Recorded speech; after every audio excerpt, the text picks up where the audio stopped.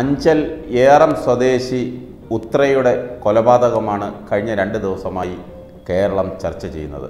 ഉത്രയുടെ മരണം പെൺകുട്ടികളുള്ള മാതാപിതാക്കൾക്ക് ഒരു മുന്നറിയിപ്പാണ്. ഒന്നിച്ച് ജീവിക്കേണ്ടവൻ്റെ കൂടെ രാത്രിയിൽ കിടന്നുറങ്ങുമ്പോൾ ഉത്ര ഒരിക്കലും ചിന്തിച്ചിരുന്നില്ല പിറ്റേ ദിവസത്തെ പകൽ കാണില്ല എന്നുള്ളത്. ഉത്രയുടെ ഭർത്താവ് സൂരജ് വീട്ടിലെത്തിയപ്പോൾ തന്നെ പതിവില്ലാത്ത സ്നേഹവും കരുതലും ഒക്കെ കാണിച്ചപ്പോൾ ഉത്തര ഒരുപാട് സന്തോഷിച്ചു. പക്ഷേ അവൾ ഓർത്തില്ല ഇത് അവസാനത്തെ രാത്രിയാണെന്നും സൂരജിൻ്റെ ചിരി കൊലച്ചിരിയാണെന്നും. ഭർതൃഗൃഹത്തിൽ മകൾ സന്തോഷത്തോടെ ഇരിക്കണം എന്ന പ്രതീക്ഷ വെച്ച് ലക്ഷക്കണക്കിന് സ്വത്ത് സ്ത്രീധനമായി കൊടുക്കുന്ന മാതാപിതാക്കൾക്ക് ഈ ഒരു അനുഭവം പാഠമാകണം. സ്ത്രീ തന്നെയാണ് ധനമെന്ന് നമ്മുടെ പൂർവികർ പറഞ്ഞു വെച്ചത് നമ്മളൊന്ന് മനസ്സിരുത്തി ചിന്തിക്കണം. വിവാഹം ചെയ്തയച്ചവർ അവരുടെ ഭർതൃഗൃഹത്തിൽ അസ്വസ്ഥരാകുന്നുണ്ടെങ്കിൽ മാതാപിതാക്കൾ അത് ശ്രദ്ധ വെച്ച് വേണ്ട നടപടിയെടുക്കണം. ഈ മുന്നറിയിപ്പുമായി സമൂഹ മാധ്യമങ്ങളിൽ വന്ന സുരേഷ് സി പിള്ള എന്നയാളുടെ ഫേസ്ബുക്ക് പോസ്റ്റ് ചർച്ചയായിക്കൊണ്ടിരിക്കുകയാണ്. പ്രിയപ്പെട്ട മാതാപിതാക്കളെ, തകർന്ന ദാമ്പത്യ ബന്ധങ്ങളിലുള്ള നിങ്ങളുടെ മകളെ തിരികെ വിളിക്കൂ. ബന്ധം പിരിഞ്ഞ ഒരു മകളാണ് എന്തുകൊണ്ടും മരിച്ച മകളേക്കാൾ ഭേദം എന്ന് നിങ്ങൾ മനസ്സിലാക്കണമെന്ന് അദ്ദേഹം തൻ്റെ കുറിപ്പിൽ പറയുന്നു. ഒരു മകളോട് ചെയ്യാവുന്ന ഏറ്റവും വലിയ കടമകൾ മകളെ വിദ്യാഭ്യാസം ചെയ്ത് സ്വന്തം കാലിൽ നിൽക്കാൻ പ്രാപ്തയാക്കുക, നിർബന്ധിച്ച് കല്യാണം കഴിപ്പിക്കാതെ ഇരിക്കുക, വിവാഹം അവളുടെ ഇഷ്ടങ്ങൾക്ക് വിടുക, വിവാഹം കഴിഞ്ഞാലും അവൾക്കായി ഒരു മുറി എപ്പോഴും ഒഴിച്ചിടുക, എപ്പോൾ വന്നാലും നിനക്ക് ഈ വീട്ടിൽ താമസിക്കാം, ഇത് നിൻ്റെ കൂടെ വീടാണ്, നിൻ്റെ ആ മുറി നിനക്കായി എപ്പോഴും കാണും എന്ന് ഇടയ്ക്കിടെ ഓർമ്മിപ്പിക്കുക. ഇതൊക്കെയാണ് ആ ഫേസ്ബുക്ക് കുറിപ്പിൽ ഓർമ്മിപ്പിക്കുന്നത്. അതുപോലെ സ്ത്രീധന മോഹികൾക്ക് പെൺകുട്ടികളെ വിവാഹം ചെയ്ത് കൊടുക്കുന്നതിനെതിരെ കുറിപ്പുമായി പ്രശസ്ത സിനിമാ നടൻ ആര്യൻ മേനോനും രംഗത്തെത്തി. 100 പവൻ സ്വർണവും വലിയൊരു തുക സ്ത്രീധനവും നൽകിയാണ് ഉത്രയും പറക്കോട്ട് സ്വദേശിയായ സൂരജും തമ്മിലുള്ള വിവാഹം നടന്നത്.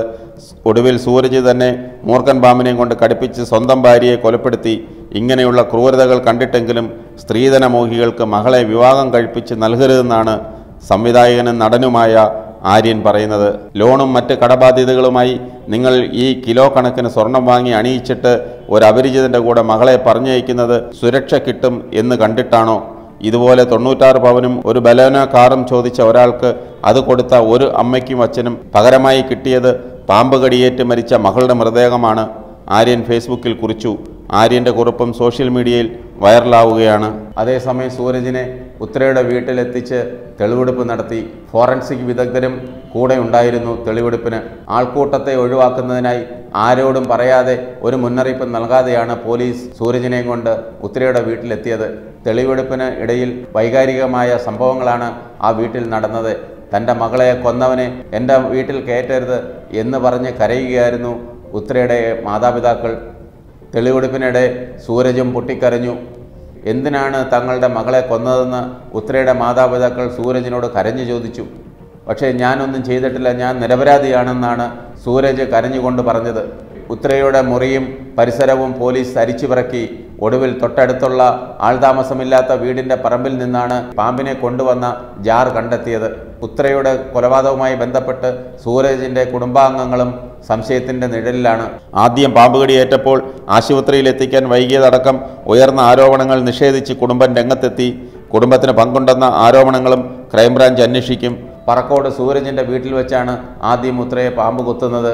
മാർച്ച് 2-ന് രാത്രി 8 മണിക്ക് പാമ്പ് കൊത്തിയെങ്കിലും ഉത്രയെ ആശുപത്രിയിൽ കൊണ്ടുപോയത് വെളുപ്പിന് 2 മണിക്കാണ്. അതും അടൂരിലെ ആശുപത്രിയിൽ കൊണ്ടുവന്നപ്പോഴാണ് പാമ്പ് കടിയേറ്റതാണെന്നറിയുന്നത്. സന്ധ്യയ്ക്ക് കുഞ്ഞിൻ്റെ ശരീരം ശുചിയാക്കാൻ ഉത്ര കുഞ്ഞിനെയും കൊണ്ട് വീടിന് പുറത്തിറങ്ങിയപ്പോഴാണ് പാമ്പ് കടിച്ചതെന്നാണ് പറഞ്ഞത്. ആദ്യം മുറിയിൽ വെച്ചാണ് പാമ്പ് കടിച്ചതെന്നാണ് സൂരജിൻ്റെ വീട്ടുകാർ നൽകിയ മൊഴി. അതേസമയം വീടിന് വെളിയിൽ വെച്ചാണ് പാമ്പ് കടിച്ചതെന്നും അണലി ഇനത്തിൽപ്പെട്ട പാമ്പ് കടിച്ചതെന്നും സൂരജിൻ്റെ മാതാപിതാക്കൾ മൊഴി നൽകിയിരുന്നു. അണലി കടിച്ചാൽ വേദനയുണ്ടാകുമെന്നിരിക്കെ വേദന ഇല്ലായിരുന്നുവെന്ന് വീട്ടുകാർ ആവർത്തിക്കുന്നതിലും ദുരൂഹത നിലനിൽക്കുന്നു. പാമ്പ് കടിയേറ്റെന്ന് വ്യക്തമായിട്ടും വീട്ടിൽ വാഹന സൗകര്യം ഉണ്ടായിട്ടും എന്തുകൊണ്ട് ആശുപത്രിയിൽ എത്തിക്കാൻ വൈകി എന്നതിനും തൃപ്തികരമായ ഉത്തരമില്ല. പറമ്പിൽ പാമ്പുകളുണ്ടെന്നും പാമ്പിനെ പിടിക്കാൻ ആൾ വീട്ടിൽ വന്നിട്ടുണ്ടെന്നും വീട്ടുകാർ പറയുന്നുണ്ട്. അണലി കടിച്ചതിന് ശേഷം ചികിത്സ വൈകിച്ചിട്ടും അത്ഭുതകരമായി ഉത്ര ജീവിതത്തിലേക്ക് തിരിച്ചു വന്നു.